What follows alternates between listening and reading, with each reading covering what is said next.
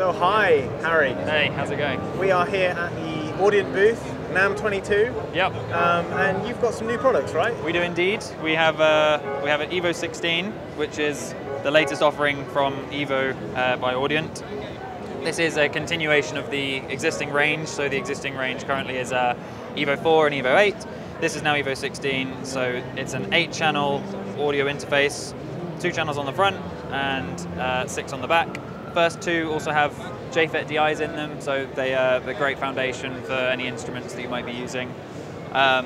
One of the main features of the EVO interfaces is the smart gain feature, which sort of separates it from some of the other interfaces around.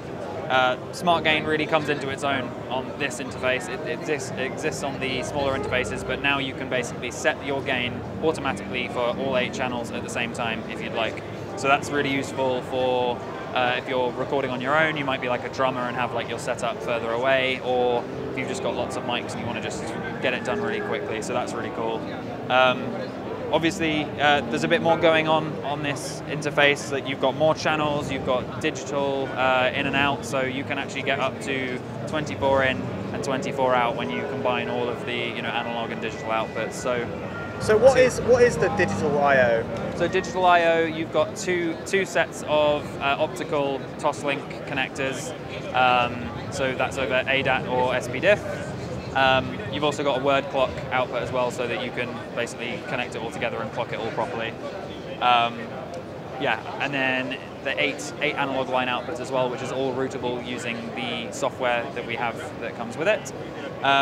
But one of the other things that we wanted to try and do for this, just because there's a bit more going on, is we wanted to make it super easy for people to use and to be able to just see what's going on with their session. So we created what we call Motion UI, or Motion User Interface, which is basically centered around the little screen that is built in. So it's not just a metering device. It basically tells you everything you want to see for your session. So you can see what levels you are, you can select channels, you can turn on phantom power, you've got the cute little ghosts coming on. But basically anything that you're doing on the interface is displayed. So you're not having to like dive through menus on your computer. It's all done on the interface. You can just focus on doing what you need to do, but still like check on what's happening, check your levels, mute things. So it's all controllable on the interface itself. So we think that's a really useful way of being able to use effectively a complicated interface, but making it really simple.